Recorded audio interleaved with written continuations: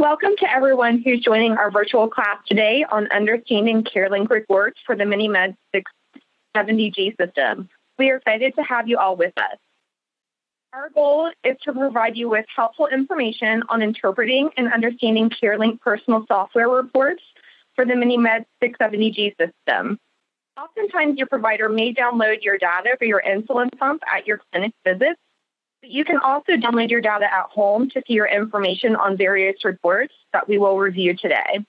These reports can help you better understand your numbers and improvements that could be made when managing diabetes. My name is Amy Luck, and I'm a Senior Clinical Territory Manager out of Columbus, Ohio. I've been working with Medtronic for almost 5 years now, working in the field with those wearing our devices and with providers. I will be your presenter today to help guide you through this virtual class. Just a reminder, we will be discussing reports for the MiniMed 670G system during this live stream. The MiniMed 670G system is currently approved for those ages 7 and up who are living with type 1 diabetes. There are 4 reports that we will be reviewing today, including the Assessment and Progress Report, the Weekly Review Report, and the Logbook Report, and the Device Settings Snapshot.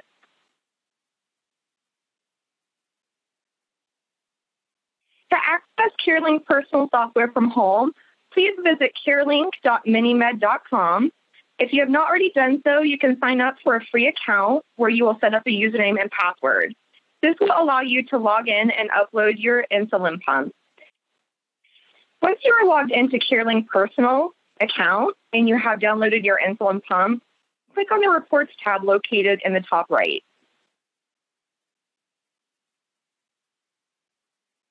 These are some examples of the various reports that you have access to. The 4 highlighted here are the reports that we will be taking a deep dive into today.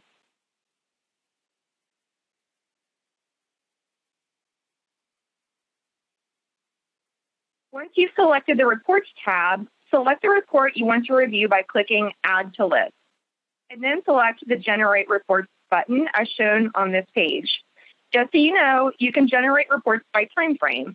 For example, you can view a report by weeks or by months as shown at the top, or you can customize to a specific time frame.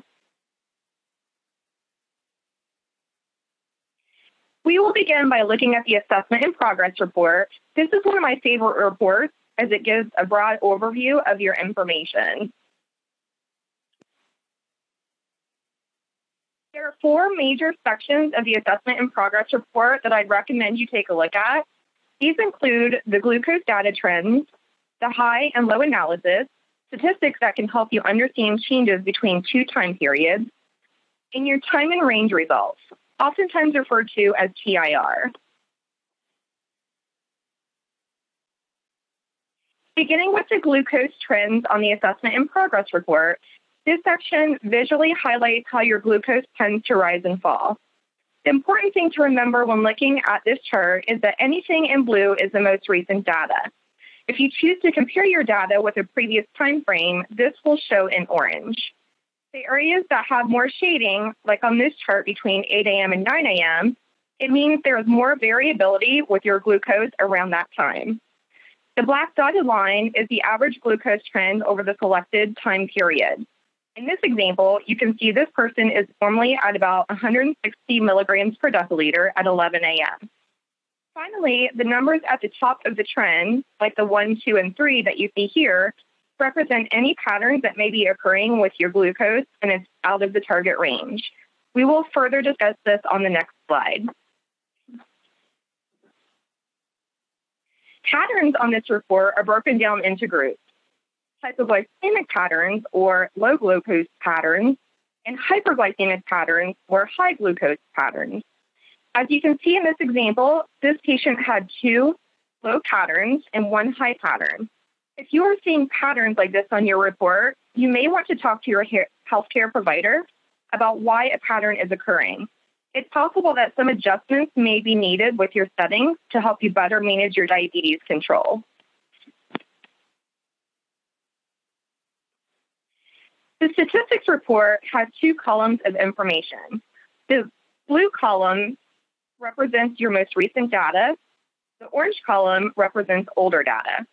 One statistic I'd recommend looking at in this report is the time spent in auto mode. You can see this person spends about 98% of their time, which is great. If you are spending less than 85% of the time in auto mode, you may want to talk to your doctor to see if any adjustments need made to your settings. Sometimes adjustments are not needed, but rather an evaluation of behavioral patterns. For example, if you are not staying in auto mode because of not addressing alerts and alarms, that would be considered a behavioral pattern. We will see reasons for auto mode exits in the upcoming slides. I also recommend glancing at the infusion set change and reservoir change statistics.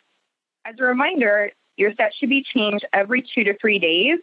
You can check to make sure you are being compliant by using this report. Time in range is the time being spent between 70 to 180 milligrams per deciliter over a selected time frame. Changes to the amount of time you spend in range are often evaluated by your provider. You can easily view the same analysis as your provider by looking at the section of your report that you see here. As always, the blue A section is your most recent data. The green area is the time spent between 70 to 180 milligrams per deciliter. The yellow is the time spent higher than 180 milligrams per deciliter. And the red is the time spent below 70 milligrams per deciliter. In this example, this person has spent 79% of time in range with 1% low and 20% high. If you notice that your time spent low or high has increased, you may want to talk to your healthcare provider. He or she can also recommend what time in range goals you should be working towards, as it varies person by person. One quick thing I want to mention is how to make sure your settings match what your provider sees. You can easily adjust your viewing parameters to show the 70 to 180 milligrams per deciliter range I mentioned for time in range. For some people, your settings default to the correct values automatically. For others, the system defaults a high value to 140 milligrams per deciliter. If you need to make a change, once logged in, you can click on the section at the top right labeled Preferences, then change the BD target high range to 180 and select Update.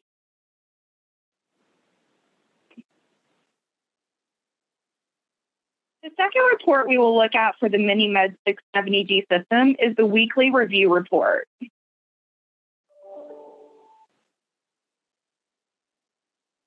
The Weekly Review Report gives a daily breakdown that shows your glucose trend broken out by day, as well as insulin delivery.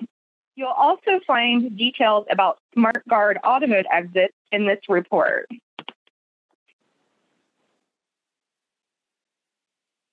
The sensor tracing on the Weekly Review Report allows you and your healthcare provider to identify trends that might be occurring throughout the week as your glucose values rise up and down. As a reminder, the sensor is taking a reading every 5 minutes, and those readings are used to form this trend line. The bottom gray bar of the graph displays the time of day. The left-hand side are the glucose values in milligrams per deciliter. The numbers on the graph along the trend line correspond to a blood glucose entry, which displays as a white circle. And any circles with a black dot represent a calibration that also occurred at the time of testing. Information on this report can help identify what may have led up to a potential high or low glucose. For example, if a low glucose of less than 70 milligrams per deciliter was on the graph and a food bolus occurred prior to the low, you might consider the accuracy of the carbohydrate amount that was entered at that meal. Information about SmartGuard automode exits can be viewed on this report.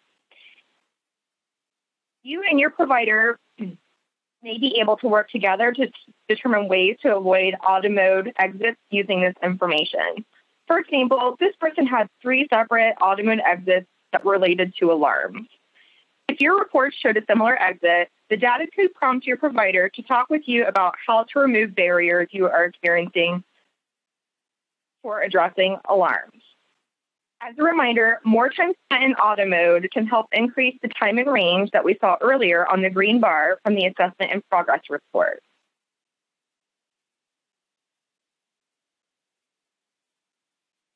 Insulin delivery on the weekly review report shows any autobasal that is occurring, as seen on the graph in the pink.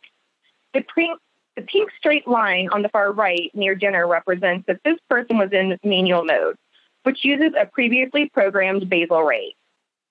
On the bottom in purple, we can see the bolus amount in units, along with the carbohydrate gram amount being entered in the orange. The number in the brackets represents the number of boluses that occurred within 3 hours. This information not only helps you to understand the autobasal regulation and when it is occurring, but it also helps identify how boluses from food and corrections impact your numbers. The third report we will look at is the Logbook Report.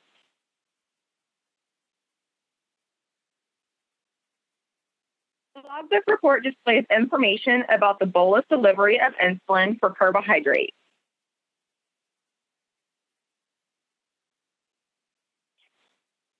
The bolus information contains the glucose number at the top as shown in yellow, the carbohydrate grams entered as shown in black, and the bolus amount that the pump delivered as shown on the bottom.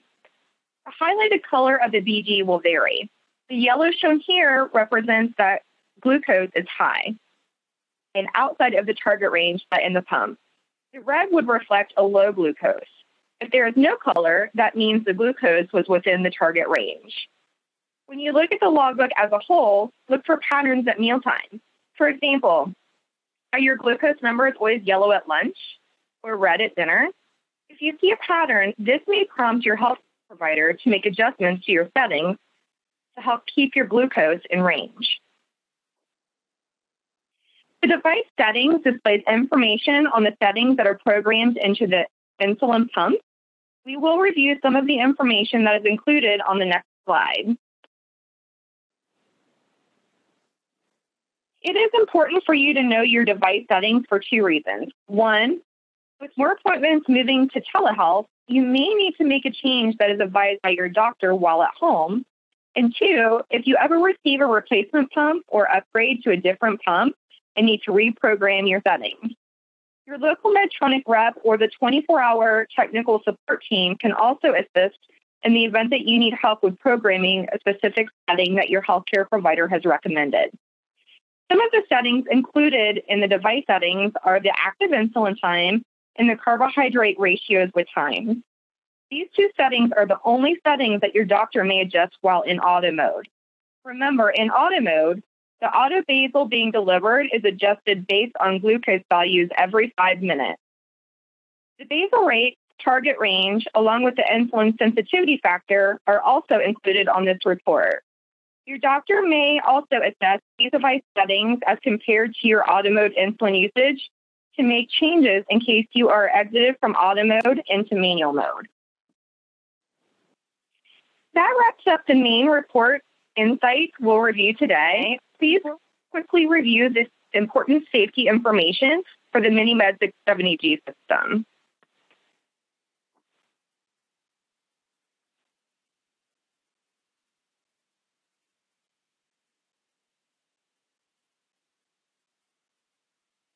There is a special warning that's shown here for folks using the system who are between the ages of 7 and 13.